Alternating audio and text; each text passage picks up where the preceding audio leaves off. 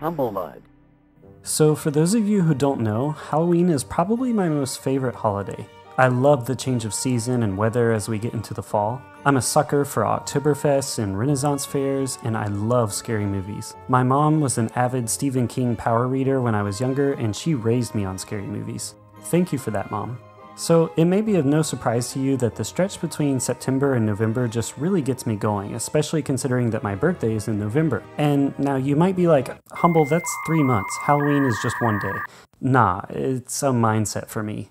We started decorating for Halloween at my house the night of September 20th, and we were already playing Alien Isolation and then later watching Alien Romulus back in August. And yes, I picked up a bunch of indie games in the off-season so that I'd be completely stocked up by the time Halloween rolled around again. Despite my love of horror movies and games, if you're a little squeamish, don't worry. For the most part, the games I'm covering today aren't exactly scary in the traditional sense that something like Slender Man, Amnesia, or Silent Hill can be with the tension building and jump scares. For the most part, these are games that have a sort of fun, spooky element to them, like Goosebumps. So depending on your taste, I think you might like this even if you're not a huge horror buff. This is more of a trick-or-treat vibe, not really a Fright Night. That said, some of the games that I'm sharing towards the end of this video are a little more violent and graphic than the others, so if you're looking for something more, shall we say, brutal or bloody, then just stick around for those.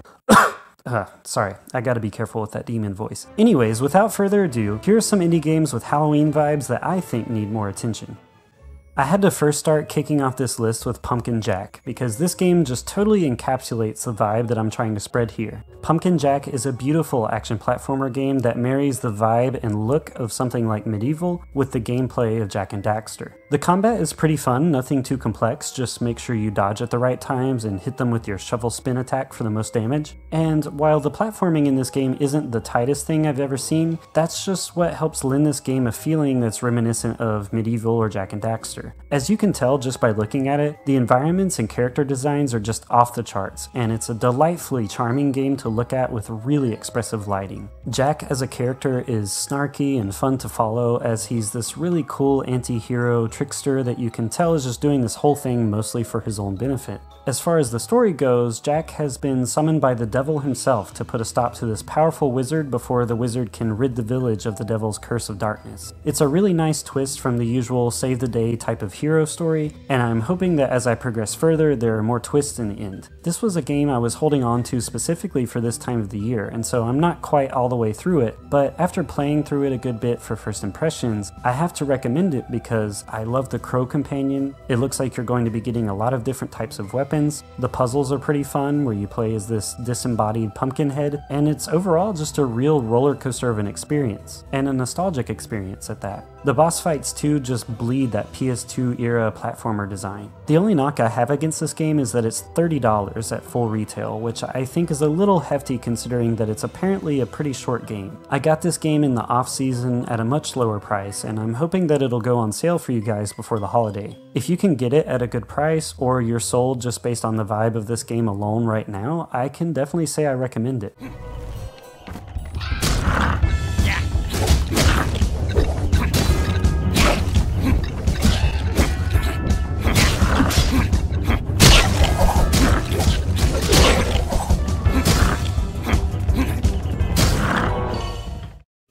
Another game I saved for the holiday is Demon Turf. Now, right off the bat, pun intended, you probably see how cool this art style is. You play as Beebs, which I'm sure is a pun off of Beelzebub, and she's this young little impish runt that's trying to claim the title of Demon Queen from the Prince of Darkness himself. Pretty recently, the Queen's Edition of this game dropped, which includes a DLC expansion, Neon Splash, and its Tower mode, which is this high difficulty challenge mode. I started blasting through the first few levels of Demon Turf, and honestly, it's probably what I'm going to jump back into next after I finish making this video. I know it might not be everyone's cup of tea, but I personally love all of the experimentation that we're seeing nowadays with 2D HD art styles, and playing as this Paper Mario-esque character inside of a fully 3D environment is really cool to me. The characters you meet have this decidedly Cartoon Network vibe, think like Grim Adventures of Billy and Mandy, or even a Flash game type of vibe that you would find on Newgrounds back in the day, and I sincerely mean that as a compliment. And I love Beeb's psychic push ability that reminds me unexpectedly of golden sun. Her hair has this going ghost Danny Phantom type of vibe as it glows blue, and the physics behind this ability is just really interesting. With that said, combat is far from the focus in this game, at least early on, and the real bread and butter gameplay appeal here lies in its 3D movement, which, considering that this is a 3D platformer, that was probably a good choice. Admittedly, I didn't quite get it at first, but once I got the hang of it, I felt like I was zipping around everywhere. Beebs can momentarily transform into this bat-like floating eye type of character to get extra height with her jumps, and she can also transform into this little squid when she's in the water.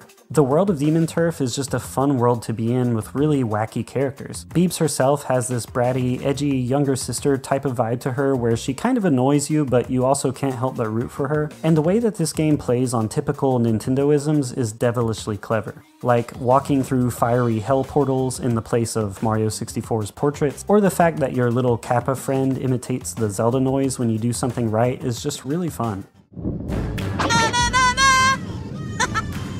Demon Turf Queen's Edition is another game priced at a $30 starting price, and I promise not every game I'm talking about will be at this figure, but in this case in particular, especially since you get all of this DLC in addition to a beefier story, I really think that price is worth it. With that said, I do see this game go on sale a healthy amount. In fact, the standard edition was on sale on the Switch at the time I recorded this video, and that sale keeps going until October 24th. I cannot wait to dive back into this game.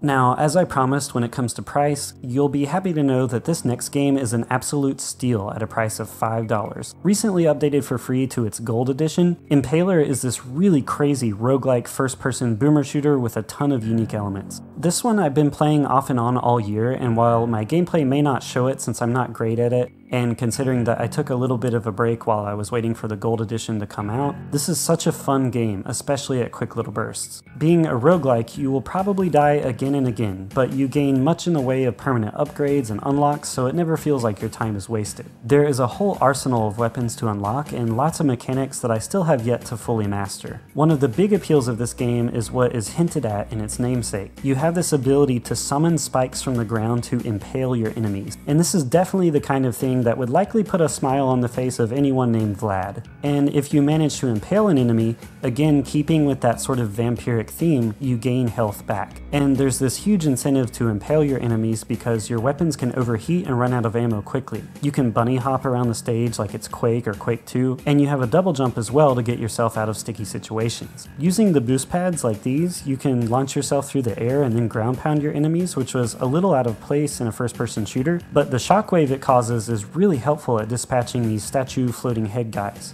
And there's a whole slew of different types of enemies to fight. I love the art style of this game, and the game is currently at its best, most complete state. It is absolutely worth your time, especially for the dollar amount. Impaler Gold is like this 12 out of 10 Doom mod that we could have only dreamed of decades ago. So much attitude and grit and atmosphere. I don't know, maybe I'll actually jump into this first for a couple games before I get to Demon Turf. Sorry, Beebs.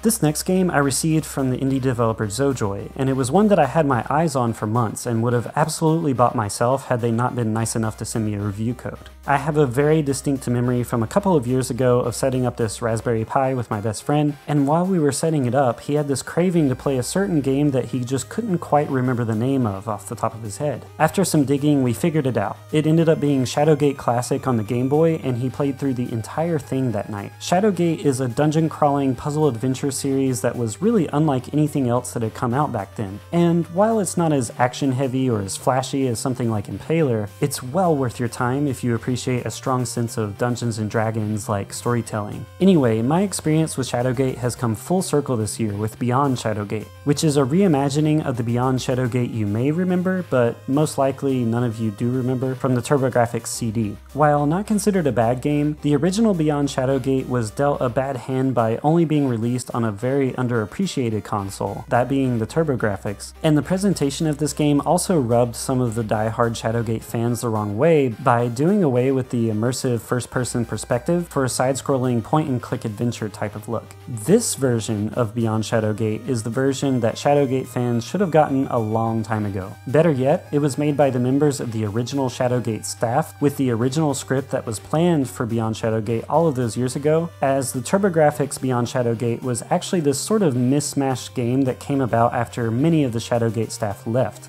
This is such a cool game from a historical perspective especially, as it's not very often that you see this type of thing where the original version of a game that actually came out to the public had potential but never quite reached the heights that it should have, and then suddenly, decades later, the version that many people were dreaming of finally comes out. Beyond Shadowgate crushed all of its Kickstarter goals, meaning that you can get the game, a classic 90s style guidebook, a comic book, and all of these expansion missions included, like this haunted house level that really brings those Halloween vibes. And I'm happy to say that Beyond Shadowgate is a game that I spent a solid 5 hours straight on the first night that I got the ability to play it.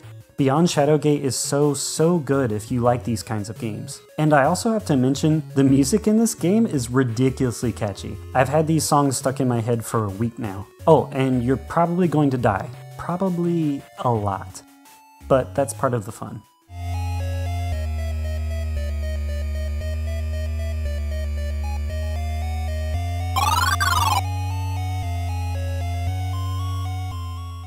Halls of Torment is a game I learned about from my buddy TechDweeb. Over the past couple of years, I've become a fan of these endless wave of enemy types of games. Some of my favorite in the genre include Vampire Survivors, of course, as well as Rogue Genesia. But Halls of Torment quickly became my latest addiction in this space, and it's such a fun time that really just rewards your lizard brain. While there are plenty of levels and characters to unlock, all I'm going to show you is the archer and the first level, since that's all you really need to see to understand how this game works. You start off being this decent, normal archer, and as time goes on and you earn upgrades, you'll quickly find yourself shooting arrows like Legolas in that one ridiculous shield surfing scene. And then not too much longer after that, you'll be catching enemies on fire and summoning magical death orbs and shooting shurikens out of hammer space, and more enemies come and it doesn't even faze you because you're just so fast and strong, and suddenly you burnt like 30 minutes in this little dungeon and you didn't even realize it. This game is so addictive, and it has a ton of achievements for people looking for things like that. There's so much to do and so much to see that there's nothing wrong with taking the back streets. Everyone talks about its Diablo-esque art style, which yes, is the initial draw, and yes, it's awesome. But I also gotta give a shout out to its moody, atmospheric music and its sound effects. Collecting those experience gems and crushing little skeleton bones is almost like ASMR to me. Just listen with headphones.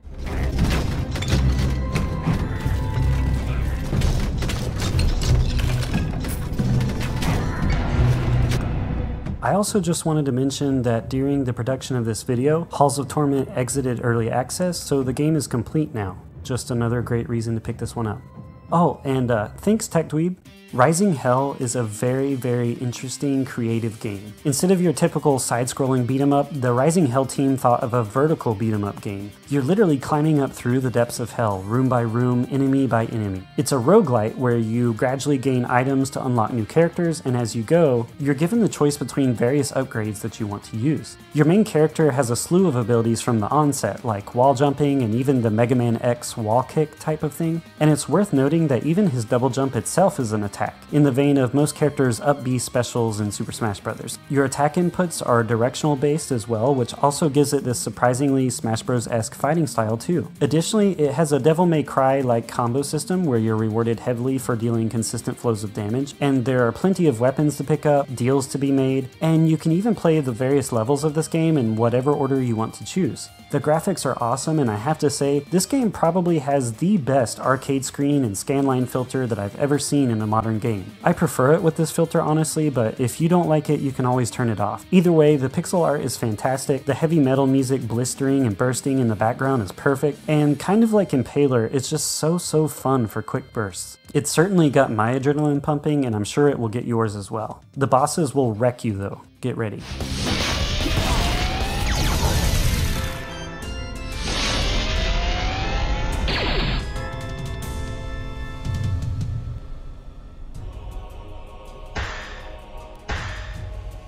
Right off the hot heels of Rising Hell, I've got to talk about Slain Back from Hell. I know what you're probably thinking. I had quite the hellish theme going on here when I was thinking up these fun Halloween indie games. I promise that wasn't on purpose. Maybe next year I'll do zombies or sci-fi or something. Anyways, Slain is currently my most favorite game on this list, but that might be a little unfair to say because I've actually 100%ed this game. Slain was one of the very first games I bought and eventually beat on my Switch, and I've been waiting for an excuse to talk about it. Slain is, in my eyes, the perfect marriage between a Super Nintendo Castlevania or TurboGrafx Splatterhouse game and an almost Souls-like experience. Learning perfect parries is essential to beating bosses and enemies in this game. You're going to die a ton, and weapon timing is everything. But the platforming and the fact that you're not losing souls or whatever every time you die screams more Super Castlevania 4 to me than it does Bloodborne, and you know what? I freaking love it. I don't know how else to describe it except that Slain is a gamer's game. It will kick your ass, but it never feels unfair or cheap. It pushes you, but it never pushes you away because the game is such a fun power trip.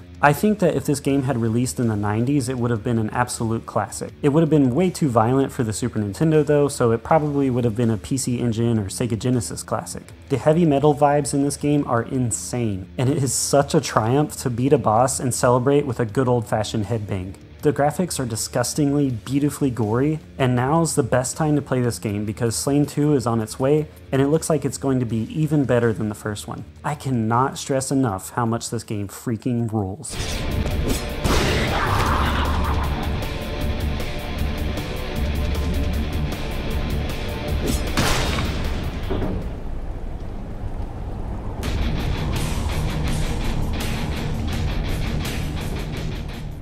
Last, but certainly not least, I have to talk about Mortal Sin. Immediately, you'll notice the art style of this game. There is not a single game out there that looks like Mortal Sin. Love it or hate it, at least you know within 5 seconds if it's for you. I personally love the look of it, and I bought it pretty much on a whim solely for its art style, but I found so much more when I started digging into it. Mortal Sin is a first-person action roguelike dungeon crawler, and this game is one that I'm surprised I never wished for before because just saying first-person action roguelike dungeon crawler makes my mouth water. The combat options are intuitive and varied in this game. There are treasure chests and dead bodies you can loot for various pieces of armor and different weapons that totally change the gameplay. There are different characters you can unlock, the dungeons and enemies are heavily varied, and every time you play, there's something new that you'll discover and get thrown off by. Like Impaler and Rising Hell, I dive into Mortal Sin for quick bursts, but I think this one in particular has a lot underneath the hood that's left for me to discover. So this game is one I really want to sink some more time into. It has a kick button also, which is reminiscent of this other first-person swords and shield game Elderborn, which I love, and I really can't express just how fine-tuned the combat feel is, even if I'm not the best at this game. When I first got this game, I was sharing footage of it on Discord with my best friend, and he watched me play for the rest of the night. He actually quit the game that he was playing just to watch me play. And I think that's a testament to both how cool this game's nightmarish look is, and to the intrigue that this game's design gives, both in gameplay and in presentation. Mortal Sin is actually a blessing of a game to play.